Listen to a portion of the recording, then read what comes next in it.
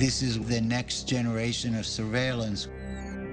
For the first time, we actually have permission from the government to show the basic capabilities. It is important for the public to know that some of these capabilities exist.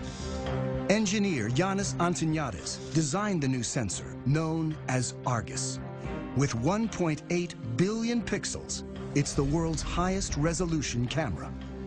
Argus fits inside this pod that attaches to the belly of a UAV. But because much of the work is classified, we can't see the sensor itself. Because we are not allowed to expose some of the pieces that make up the sensors, so you get to look at pretty plastic curtains.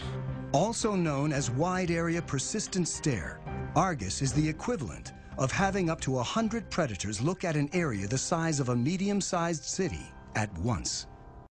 This image was taken 17,500 feet above Quantico, Virginia, and covers 15 square miles.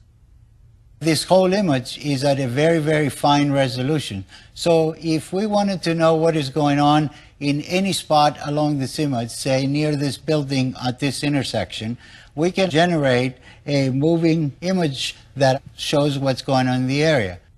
Simply by touching the screen, Antoniadis has opened up a window showing a detailed area, while still maintaining the broader context. And everything that is a moving object is being automatically tracked. The color boxes represent that the computer has recognized the moving objects. You can see individuals crossing the street. You can see individuals walking in parking lots. There's actually enough resolution to be able to see the people waving their arms or walking around, what kind of clothes they wear. And you could pick the location of where you produce these images anywhere in the entire field of view. Antoniadis can open up to 65 windows at once and can see objects as small as 6 inches on the ground. From even 17,500 feet, the white thing that you see flying around is a bird.